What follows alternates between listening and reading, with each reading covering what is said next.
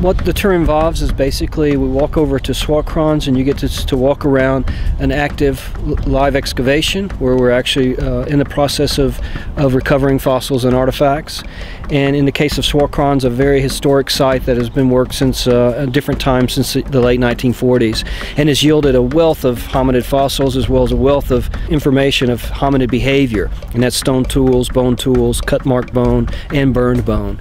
So we'll see where those came from, and to see information that has led us to better understand early hominid behavior. And we'll talk a little bit about the formation of the caves, why we find all the fossils here, why is there such an abundance of fossils just outside of Johannesburg, and we get to walk around again where the actual excavation areas are. We get to interact with people that are actually doing, like myself, that are actually doing the research at the sites in the Cradle of Humankind. And then afterwards we get to sit down and have a really nice catered lunch.